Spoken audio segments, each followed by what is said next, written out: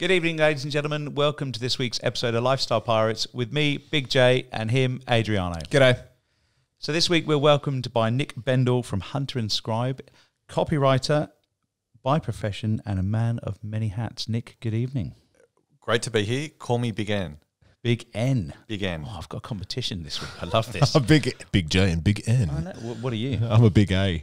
I could have told you that without Big N being here. Where does Big N come from? Well, I'm a Sydney boy. Okay. So what does that mean? That means born and raised in Sydney. Funnily enough, I hear an English accent there, John. 100%. I lived for a few months in Southampton, which I really loved. Yes. After finishing... Not a bad football team back in the day. Bit of Matt Letizia. Oh, yeah, back in the day, I like that you added that. That's all I know. He was still there while I was living in Southampton. Really? Yep, he was still there. I think they were still at the old ground, the Dell. Yes. I think they were about to move to the new ground, and I love living in Southampton, a beautiful place, but apart from that, being a Sydney boy. So how does that Big N? Yeah, I was still answering. I was like, so Southampton, Big N, Sydney, Big N. Talk to me. Well, I may have just made that up right now. Okay. All right, Lovely. This is the kind of character we have on our show, ladies and A gentlemen. compulsive liar. We're going to have a very Candid. fun time. I'd rather candid. Yeah. Mate, what took you to Southampton? Well, I wanted to do a working holiday in England, and I didn't know where I wanted to go, but I did know that I didn't want to go to London because I thought if I'm going to go to a big city full of Australians, I might as well just stay in Sydney. Valid. So I arrived at Heathrow, had no idea where I wanted to go, and I went to the train station, and the next train to leave was going to Southampton. So I thought that seems like a pretty good place to go. It's one thing I love about Australians. So my wife's Australian, so I've got a little bit of a disclaimer here, but you guys are taught just to go overseas and explore and kind of go walkabout, quote unquote. English would never do that. We would never, well, I know I wouldn't, but most English would never just turn up and just swing a compass and go wherever they want to go. So I think that's so very cool. Cool, bizarre, like unpack that a little bit. What do you mean? Like we don't just go anywhere. Well, I think Nick's just proved that you do. What do you mean? He said England, and then it's obviously part of the but you Commonwealth, so it's not just, he's going to... But you don't swing a point on a compass and then just go, I'm going to go to Southampton. Like, that's not on the traditional, backpacker's guide to the UK. If you follow football, it is. Well, I'd argue that different as well. Big do you N. support Southampton? Do you follow football, Big N? I do. I'm a Southampton supporter and a Sydney FC supporter. Well, there you go. On the back of your trip to Southampton? Well, I already had a bit of a soft spot for them. So if you'd asked me at the time which Premier League team I liked the most, I would have coincidentally said Southampton. But that wasn't why I chose Southampton. That was the next train. And when I saw it was Southampton, I thought it was meant to be. All right. Well, maybe there is some truth to what you were saying. That was the next train. So just for everybody tuning in, the reason I'm niching in on Southampton is because it's super narrow when you get to the UK. So I guess it's the equivalent of going, I landed in Sydney and went to Dubbo. What do you mean by super narrow? Like only one-way streets or? No. It's just quite niche. Like it's not on any tourism guides. When you, as an Aussie backpacker, it's a great place. Okay. You've got the Dell. Yeah. Good football team as well back in the day. I can't pass about it now, but it's super niche. So I'm intrigued. Yeah, cool. What else did you do in the UK? Oh, I didn't do much else, funnily enough. Did you do the European thing? I did. On the continent, though, I didn't really travel around England, which I now regret. I love history, and there's so much incredible history in England. So at some point, I do want to go back there and thoroughly explore Britain. Yeah, fair play. Well, mate, you are a copywriter by profession. I did a marketing management degree back in my day, and my rationale behind that was every company needs marketing. So it's very, very wide. I thought I'll learn something, I'll get a BA, Bachelor of Arts. Cool. And that will stand me in good stead, I hope. Copywriting is very niche. How did you arrive at being a copywriter? Well, so when I finished school, I knew I wanted to go to university, but I wasn't really sure what I wanted to do. And I think my mum suggested you should do journalism because you kind of like writing. So I said, okay. So I studied journalism, didn't really know what I wanted to do, but I seemed to like it and seemed to be pretty good at it. And then after finishing uni, I then spent the next 10 years or so just traveling and doing odd jobs. And it was only after that spell of travel that I then became a journalist. I figured, well, I've studied it, I might as well do it. And to begin with, I was hopeless at writing. I thought I was good, but once you gain a little bit of skill at something, you realize how bad you actually are. That's so true. Yeah. But then through practice, as with anything, you do the practice, you get better. And the more I did, the better I got, the more I loved it. And eventually, back in 2018, I started my own copywriting agency. So just a little bit about copywriting. For people who don't know what a copywriter is, what is a copywriter? It's someone who writes professionally, but it's slightly different from a journalist. A journalist is writing news stories or stories to entertain, whereas a copywriter is more about business writing for marketing purposes. Oh, okay. I didn't know it was actually mainly focused on business writing and stuff like that. So you're not just given you need to know what to write about. You're not expected to know everything, right? So when you have to write copy for a particular business, so they give you sort of all of the jumbled words, and you're supposed to make it sound pretty. Like, is that pretty much what it is? Or it can definitely be like that, Adriano. So sometimes they will have a draft that they want you to clean up. Sometimes they won't have written anything, but they'll have a few bullet points. But a lot of the time, there's nothing. They actually want you to come up with the ideas, because even thinking of the ideas is a skill that you need to learn, and they don't really have the time. So they want you to think of the ideas and do the research and then present it all in a nice little package to them. So you have to come up with ideas as well. Yes. It's slack on them, isn't it? I hope you charge for that as well. We do. Accordingly, of course. So with the journalism side of things, let's go back to that bit. How are you taught to write? If you're studying journalism, how are you taught to write and articulate things?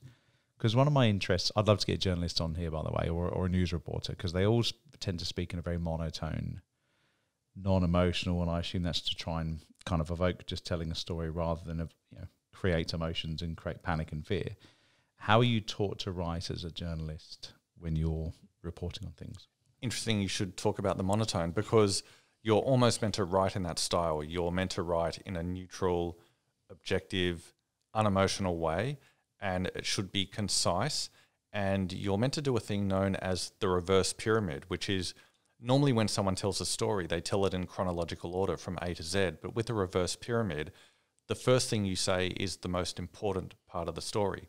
And then the second thing you say is the second most important part of the story. And the third thing you say is the third most important part of the story. And the final sentence should be the least important part of the story. And the reason being, most people who start reading a news story don't finish it. So if someone stops reading a third of the way through, they've got the most important information. So you're meant to write in a different style to how someone might expect to write.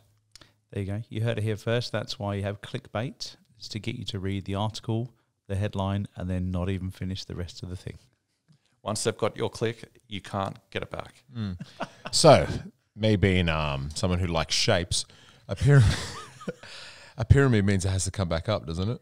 Oh, you got me on a technicality. Or it's more of a crescendo, also like dropping down, and it's not supposed to come back up?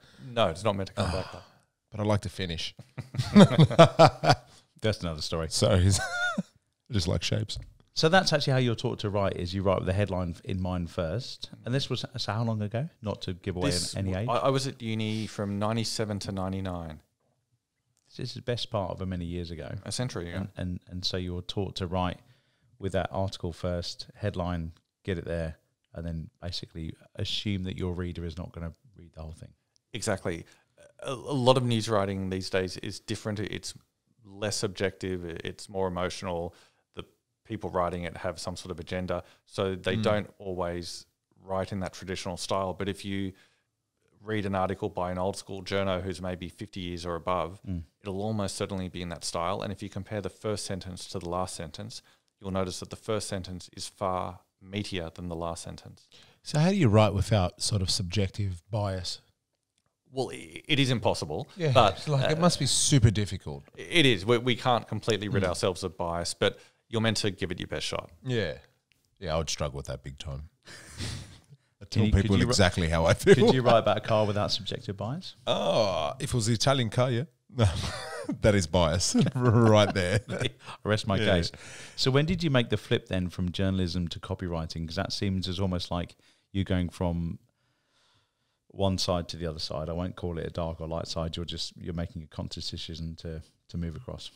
That was in 2016. I love journalism, but unfortunately I felt like it was a bit of a sinking ship. Since the internet came in, that's really disrupted the model of media companies, and it's become harder and harder for them to make money. And as a result, they've been sacking journalists left, right and centre.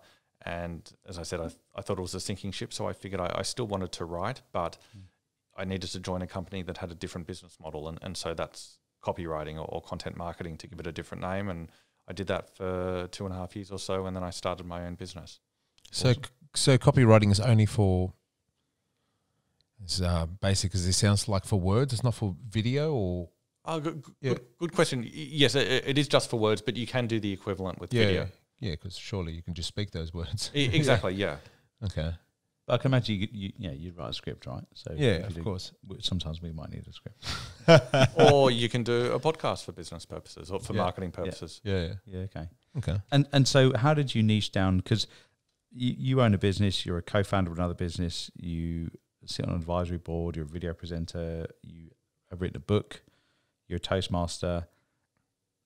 Like, that's a lot of stuff, but I can imagine it all filters back down into your key, which is the copywriting side of things. Yeah, there are a few things that relate to each other. Over maybe the past, I would say 7 years, I've really been on a bit of a journey of professional development and personal development and trying new things and growing as a person, and each little step leads to the next little step, which leads to the next little one. So all these things are kind of related. I think probably the main thing is, even though there are some distinct things there, the common element is me trying new things and trying to push myself and trying to grow. Yeah. What led you to the personal development journey? Well, funnily enough, I used to think it was all a load of nonsense. What, personal development? Yes. Okay. It just seemed like hippy-dippy bullshit to me. So back in 2015, I became editor of a magazine whose audience was real estate agents. And real estate agents are really big on personal development and professional development. So as part of my job, I had to start going along to these seminars and listening to podcasts. And to my surprise, it really resonated with me. And I suddenly thought, why has my mind been closed to this for so many years? And so that's how I got into it. And I didn't go all in to begin with, but just you put your toe in there, and then you put a leg in there, and then one day you wake up and your whole body's in there. Was there a sort of catalyst thing that you heard that was like, you know, that really clicks with me, or was it just sort of erosion and it wore you down into this into this personal development world? I think it was probably more the second one, Adriano, but it was, I think because I was forced to listen to it for my job, and because I wanted to do well in my job, my mind was suddenly open to listening to it, whereas before my mind had been closed. And the moment my mind was open, it suddenly all made sense to me. What was the bit? What was the aha moment? I don't know if there was one aha moment, but the thing that really stood out to me was, because I had always been really into self-education. I've always been a compulsive reader, so it's not like I'd shut myself off from knowledge. So I think what appealed to me was the idea that, oh my God, there's all this knowledge that's out there that I never paid any attention to. And now I can see that there are so many things here that can help me in a psychological sense, or that can help me in a business sense, or that can help me in a personal sense. And now that I know all this gold is out there, I just want to discover it. And that's a challenge as well, because you've got to be open to receive. Like, there's a wealth of information out there, so you've got to be open to actually breathe that in. But then the other piece is, you've got to find the channel that resonates with you. So as you said, there's a load of podcasts out there, there's a load of books.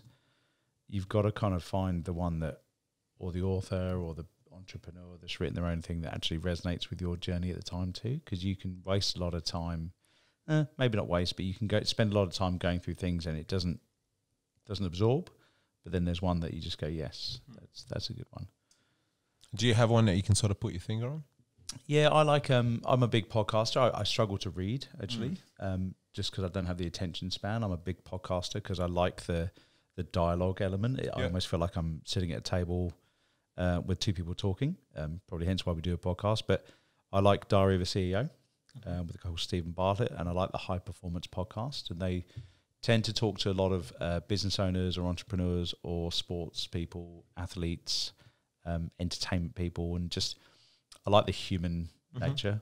I did do a lot of Joe Rogan when it was probably about an hour long. Yeah. And again, I like that conversational element, which is probably what we're trying to achieve. His original studio.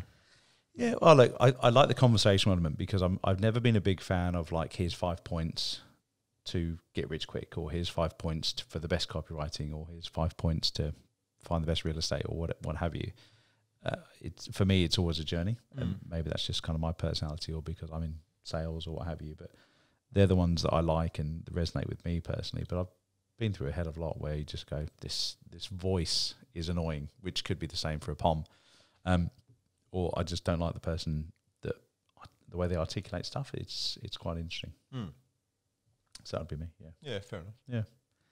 Yeah. So talk to me about the journey, man. Like, so you're a co-founder, you're Toastmaster, you sit on an advisory board, video presenter. What's the purpose of having all these hats? Is it purely self-development? Is it kind of BD, generate business for yourself? Is it just to get your brand out there? Is it learning? And I guess the reason I ask is, so myself, I'm a buyer's agent by profession. I also run a networking community. I also do the podcast with Adriano. My purpose is all about just working with people. I've discovered that I love people. I love helping people. I love giving people a platform. So it's all very personal related and bringing people together, whether it's over a beer, glass of wine, lunch, helping them buy property, or over a podcast. What's the kind of story with this kind of conglomerate that you've got going on here? It was all the things you mentioned a moment ago. Part of it is learning, part of it is personal branding, part of it is business development, and part of it is just personal development and trying to grow as a person. I wanted to, when I started my own business back in 2018, I realised that I needed to put myself out there more, which I wasn't really doing. And it was a bit scary to begin with, but I realised if I could build a personal brand and if I could make people know me and my company, then I'd be able to make sales for my business. I didn't have any sales experience, but I knew that a business can't survive without sales. So that was definitely a large part of it. And then part of it was also the skills you need to learn to do all these things I thought would be important, and the mindset you need to do all these things I thought would be important, because I've definitely become more growth oriented since I started doing all of this, and also more resilient. Sounds like it was out of your comfort zone. It was to begin with. I remember the first video I published, I felt incredibly self-conscious. Maybe one reason was that I recorded it in a cemetery, which was probably a bad decision. But as a copywriter, the conversation was pretty dead. Yes. Stop it. Really? Yeah. Why did you choose that sort of... Well, this is going to sound odd. For some reason, I don't know why, but I concluded I couldn't record the video at home. I don't know why. So then I thought I need a quiet spot. And there's this park right near me that I thought would be quiet. And in the background, there are all these tombstones. So I didn't record it literally in the tombstones, but in the background, there are just all these graves, and it just looked really weird. So the first lesson I learned with videos is don't do them in a cemetery. It was a stiff competition. Oh, John, stop it.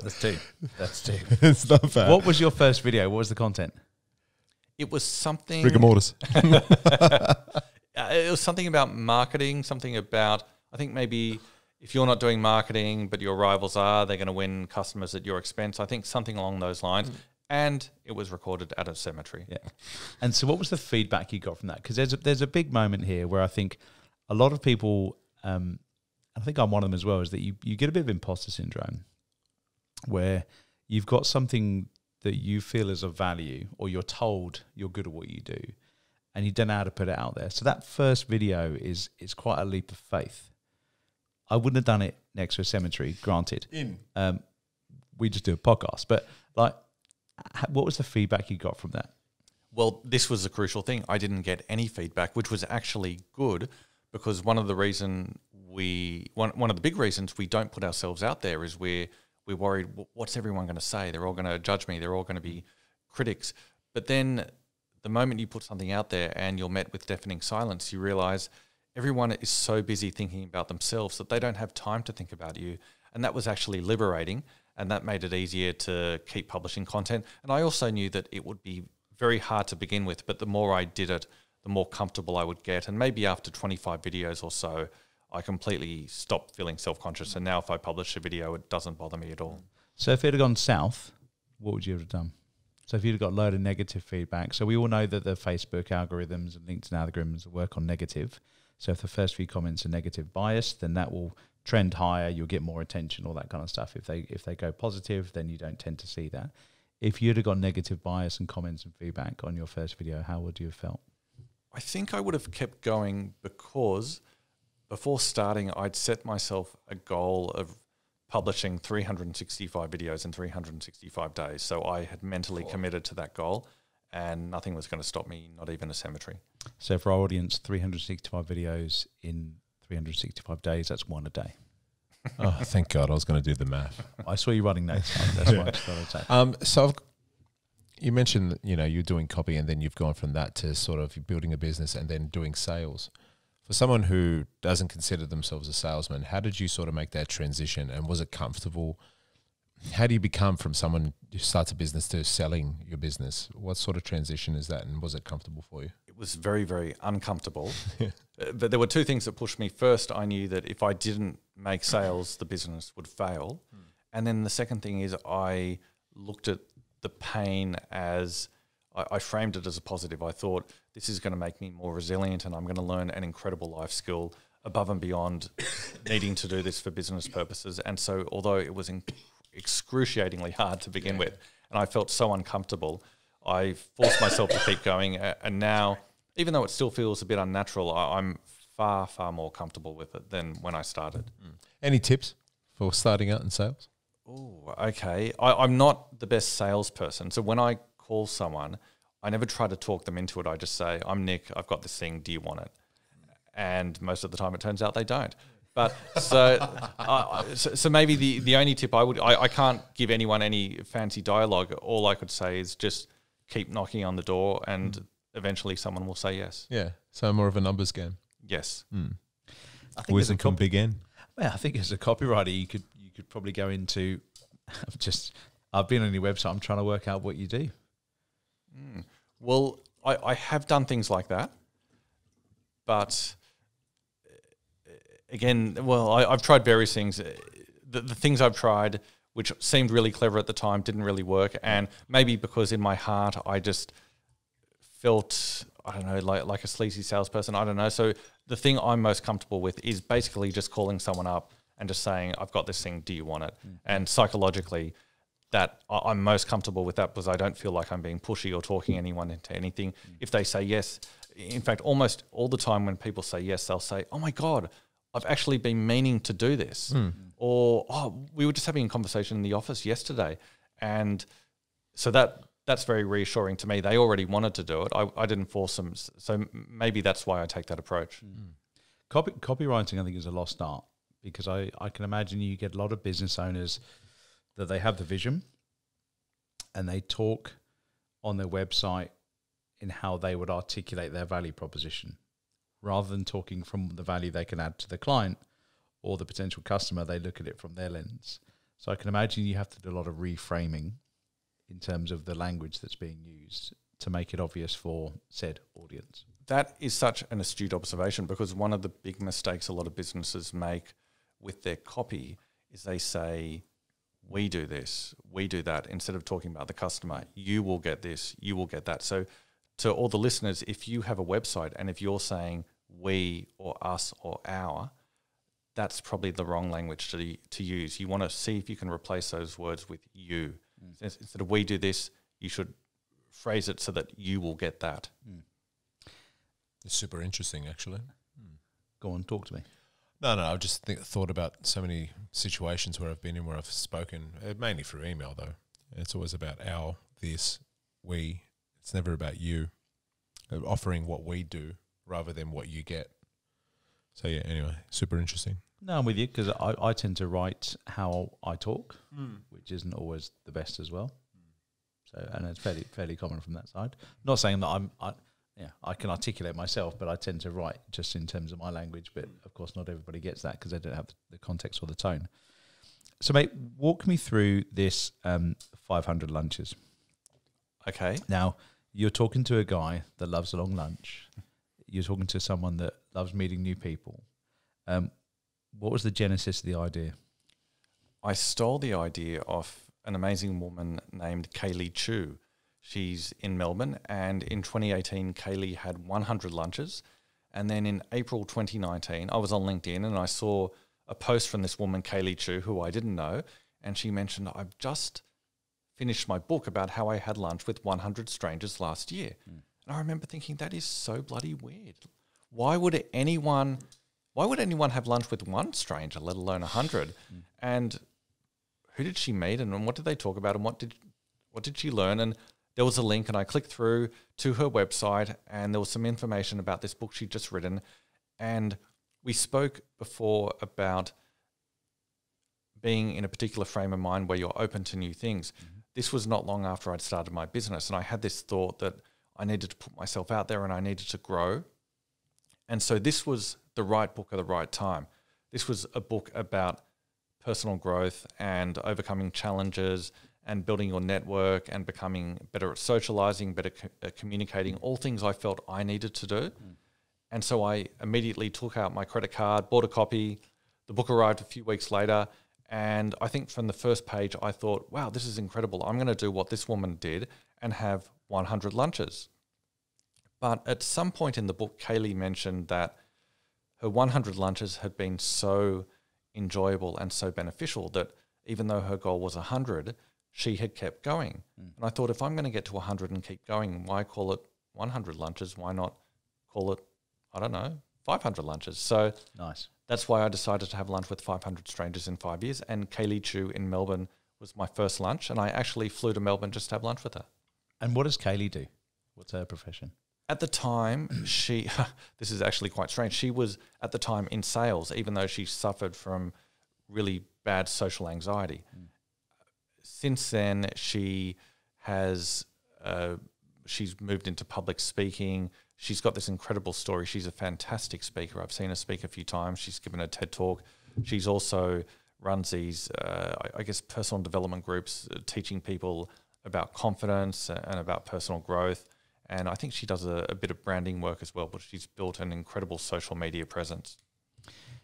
So I love this, and the reason why I love this is because in a post-COVID world, when we have flexibility at work, so I've been brought up on a long lunch.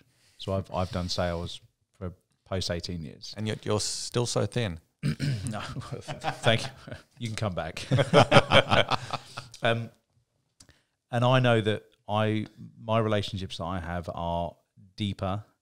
If you were to think about it as a ball of twine or a ball of string, the twine gets thicker the more you know someone, the more time you spend with someone. Adam Grant will talk about this. It takes X amount of hours to actually build a meaningful relationship. My concern with the generations of that working from home culture, the Zoom culture that's going to come through, is they're not going to have these deep and meaningful relationships. So the long lunch thing, I know it's very cliche, but for me, there's an organicness in the same way we do the podcast of a conversation where it can just meander through and you can build a better, meaningful, more significant relationship than you would do in a half an hour Zoom conversation. I couldn't agree more. And I can speak for both camps here, because I describe myself as an antisocial introvert. I'm definitely not the sort of person who is naturally inclined to be social. My idea of a good time is staying at home on my own, reading a book. So having all these lunches was very much the opposite of what I would normally do. My typical behavior was to think, why would I want to meet all these people? What good's that going to do? But since I started having all these lunches, I've discovered exactly what you said, John. I built all these really deep relationships with people and met all these people I would never have met, and built these relationships I would never have had, and learned these things I would never have learned. And I've been amazed to discover that yes, exactly what you said is spot on. When you meet these people and you really have these deep conversations, it builds an incredible relationship. So I love that. So as an antisocial introvert, I'm taking that. How would you approach having lunch with a stranger? How do you control that environment to make you comfortable? Well, I think maybe because I've always framed it in my mind as being a positive thing, that this is a great adventure and I'm going to learn some new things and this could go anywhere. So I'm always really excited and positive about all the lunches. And so I think as a result, that allows me to feel comfortable. How do you initiate that lunch? How do you initiate a lunch with a complete stranger? You don't just walk down the street, oi, let's go. No, but I might start doing that. Most of my lunches are organised through LinkedIn. I'll stumble upon someone's profile. They'll look interesting. I'll send a message. Probably 95% of my messages, either the person doesn't reply or occasionally they'll reply to say no. So 95% of my invitations get rejected. Yeah, I've been there. Okay, so that's a different story, listeners. Because this is super interesting, right? To completely cold message someone and ask them out for lunch. This is fascinating. All right, so one, what's the opener? The rejections, how are they? If they're just not paused or just silent, like, so how do you open a conversation? So the message I send, it's something along the lines of, "Hi, Adriano, this is going to sound a bit odd, but I'm in the process of having lunch with 500 strangers in 5 years. So far, I've met 249 incredible people." And then I link to an article I've written about it so that they can see that this is a legitimate thing. Okay, and would you like to meet sometime for lunch? And almost, for the people who say no, almost always the way they say no is by not replying. I've only ever had 4 or 5 people actually get back to me to say no. Okay, yeah, all right. So, so not a lot of people actually write back. Strange dietary requirements? Not because I eat everything, by the way. We're going to get some food to arrive here. Yeah. This is going to be 250. Yeah, you can. No, we're 251. You can knock off 2. Valid. Yeah, I like it. Yeah. So dietary requirements. Like, how do you? Where do you go out for lunch? Like, you're just like, all right, whereabouts are you? Let's meet somewhere here. Yeah, that's generally it. So if the person says yes, I'll then say, well, Adriano, where do you live or where do you work from? And then I will either suggest let's meet in the middle or I can meet you near your office. Okay, you both rock up. You don't know what you do know what each other looks like. You sit down. All right. How do you start? Often they're very curious. This is so bizarre to just complete strangers and you sit down. It's like, all right, what do you do? Well, often they're very curious. Often they start asking me a lot of questions, which is great.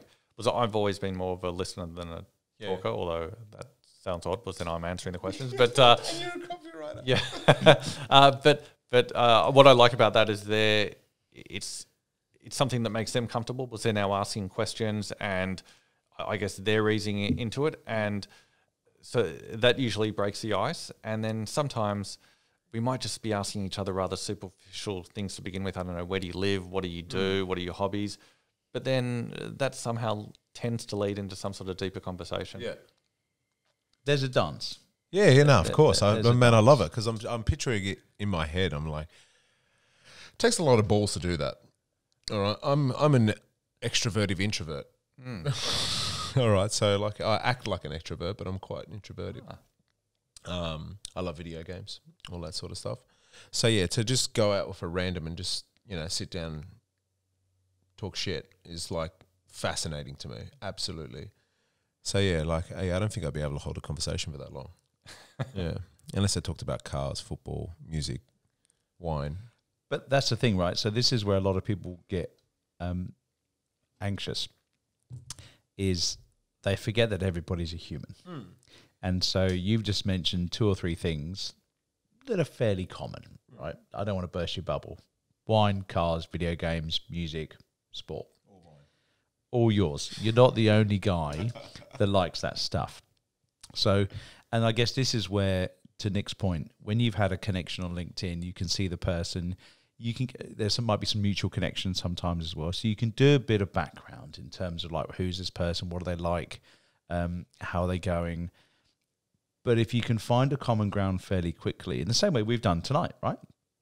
Nick and I, we've never met each other. We've connected on LinkedIn in exactly the same way because I was curious to learn about this 500 lunches, just because I like a lunch and I want to get an invite. But you can find a common ground quite quickly, and that's just through having a conversation. My curiosity, Nick, is like, what do you want to get out of this? So when you get to 500, or even actually at 249, what are you getting out of it? Apart from just some mega meals. And by the way, who's your accountant? Because I want to know what that fringe benefit tax looks like. No, seriously, who's your accountant? But like, what's the purpose for you? Is it building content as a copywriter and having a kind of Rolodex in the back of your mind for different perceptions and different points of views and different personalities and different industries? Is it building a network?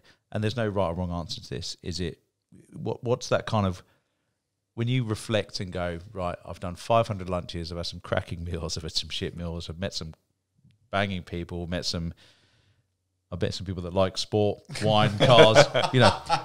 Yeah. What's the piece, right? What's it look like for you?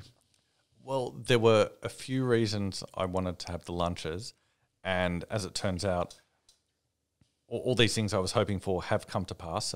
I was hoping to become better at socializing, better at interacting with people. That's happened. I was hoping to strengthen my mindset. That's happened. I was hoping to build an incredible network. That's happened. And then I was also hoping to learn a lot. That's happened. And I guess I was hoping to have an incredible adventure, and that's definitely happened as well. To go back to the accounting question, I actually don't claim any of these meals because I said up front that I didn't want to try to turn any of these people into clients. And so therefore it's not a business thing, it's a personal thing. You have no one from the ATO that listens. It's okay. It's okay. But you did hear it first. So you're footing the bill for all of these lunches? Well, generally we pay for ourselves, but I'm certainly paying for my lunches, yes. Oh, okay, sweet. What's been, and I don't want to hear any names, all right? What's been the best place you've gone to for lunch? Oh, okay. Well, actually, you can plug a restaurant. That's okay. Well, one notable location, I don't know if I'd call it the best, but this particular person, Paul, who was lunch 162, I'm going to say. I love that. What? I love that. What? Number 162, you legend. Paul, big shout out, Paul. Paul, great guy. He very generously said, I'll shout lunch and let's meet at, I'm just trying to think of the name of the club, a club on Macquarie Street. But I remember you needed... Australian Club? Yes, I think that was it. And you needed to wear a suit and tie, which was very odd. I hadn't been to a lunch in a suit and tie, and that was a very plush venue. And funnily enough, I ordered a schnitzel at this very plush venue. Can't beat a schnitty. No, you can't. They do a good schnitzel. So that venue definitely stands out. And one other that stands out, I'm going to say lunch 188, Matt Brown. We were meant to meet at a restaurant in Manly, but then for reasons that I can't recall, he just said, oh, why didn't you just come to my place? So we had lunch at his place. That's awesome. And he cooked? No, we ordered in. Oh, okay. Is Matt Brown a DJ? No. Okay, sweet. I love the fact you remember people by numbers. I generally do, yes. Do you keep a log? I do have a spreadsheet, Yeah, yes. have to, yeah. I love that. What's been the worst? Like, and I know you've come into this with open eyes, and I guess a certain amount of vulnerability, right? You know, you're open to grow, build your connections, all that kind of stuff. What's been the one that another one of no names, but like, what's been the one that you've come away from and gone, that's a waste of my time?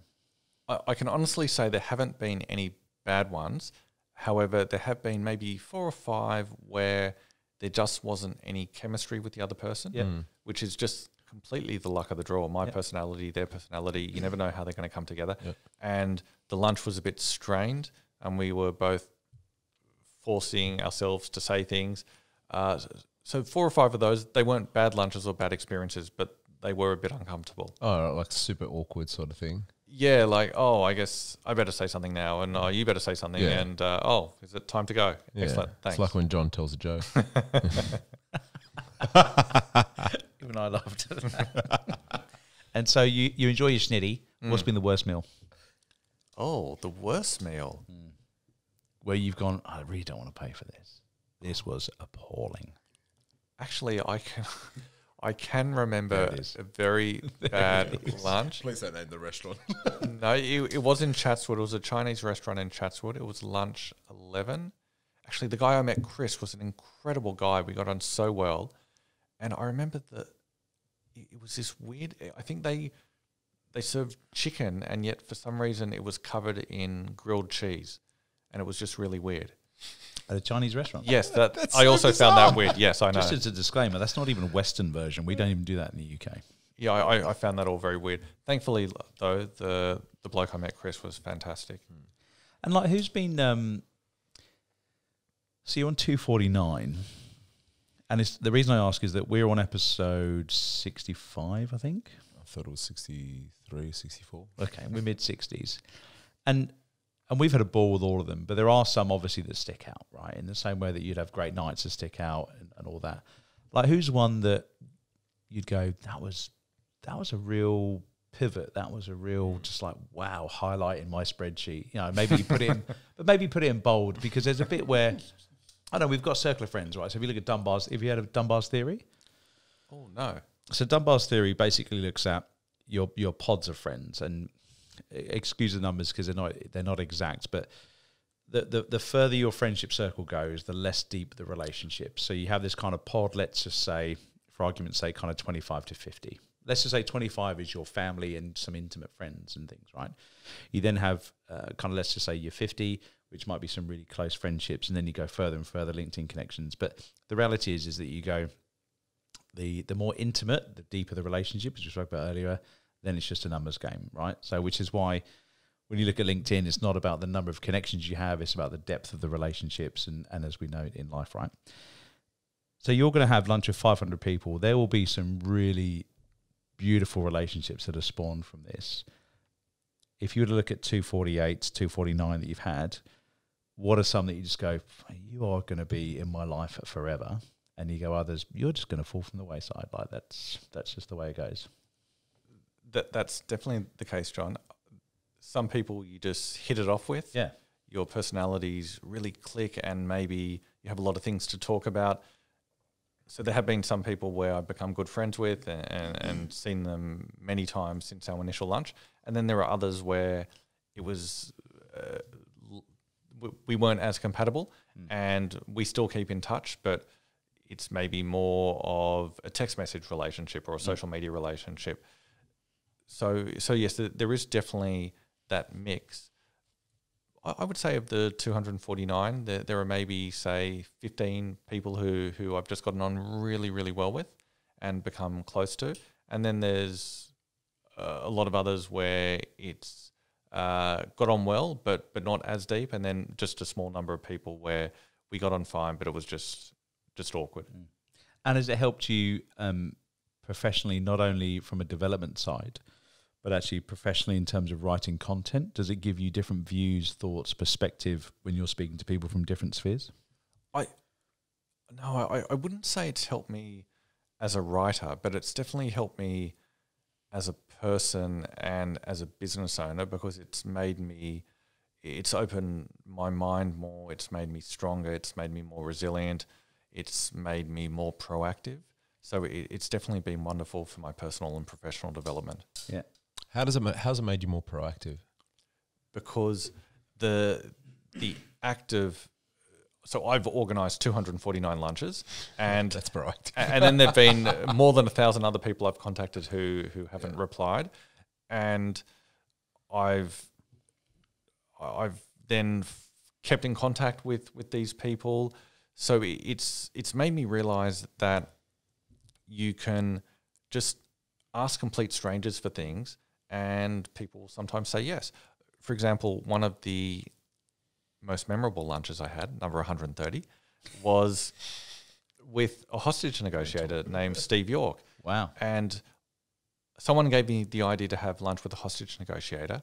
And so I did a Google search for Sydney hostage negotiator, and I found some guy, Steve York, and I didn't know who he was. And I tried to find him on LinkedIn. I couldn't find his LinkedIn profile.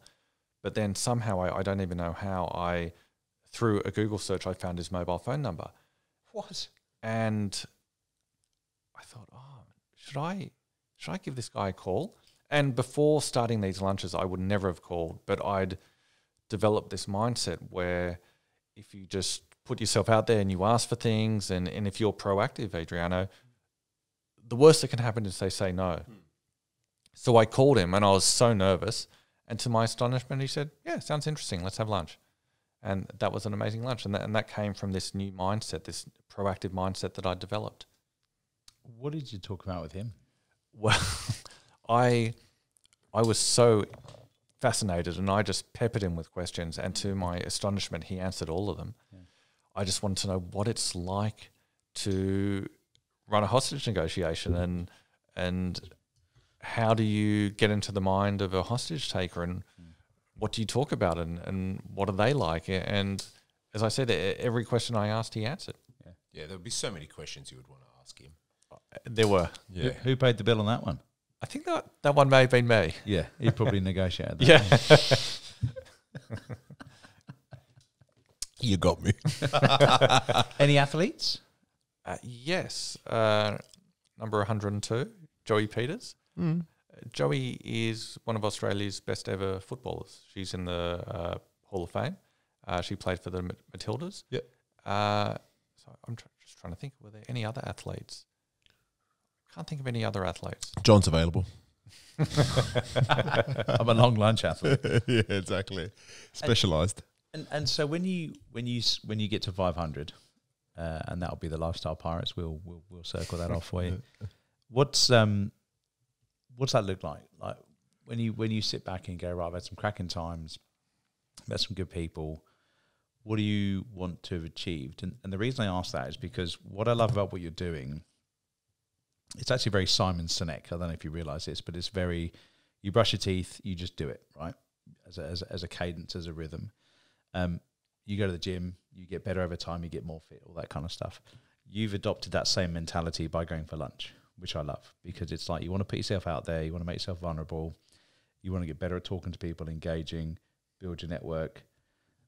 When you get to 500, what does that look like? I think it'll be very, very exciting because it'll feel like I've accomplished this incredible goal. And I think I'll be a better person because there'll be still a lot of personal growth between now and then. But I think also that won't be the end of my journey because I'm sure I'll keep having lunches. Yeah. So you strike me as a person that's always really keen just to learn more and absorb and I guess add value rather than taking value. And where does that come from? Oh, good question. I don't know. Maybe it's just something I was born with. Yeah. No, you seem to be someone who pushes yourself out of your comfort zone. These days I am. I didn't used to be. This goes back to, I mentioned discovering personal development in 2015, and then I became consciously aware of pushing myself out of my comfort zone and what that meant and the benefits of it. Up until then, I hadn't really done it. And especially since I started my business 4 years ago, now I really deliberately do it because I realise the benefits. But so this is the new Nick, but the old Nick. This is Big N. Yes, it is. Little N didn't push himself out of his comfort zone. And it gets easier every time, yeah? It does, because you realise that even though it's uncomfortable, that you've done it before, and that if you keep pushing, you can succeed. Yeah, it's no longer alien. Exactly. I've done it a few times. So have you found that with your lunches, actually? That's a really good point. So have you found that from lunch 1 to 2:49, do you kind of walk in a bit more like you mean it and that you own the place? Or like, but is there a bit more strut, right? So I know for me, for example, again, you got to back yourself, right? So I know sometimes I'll walk into a room like I own the damn thing and I know no one in the room, but it's self-confidence. So have you, and I get the sense that you're doing this for kind of building your confidence as well.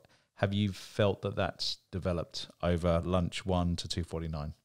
Yeah, I would say it has, John. Something that I have to keep reminding myself about is the people I meet, this is their first one. Yeah. And so sometimes they'll say, oh, I'm really nervous. And I'm like, oh, that's right. Yeah, that's right. This is your first one.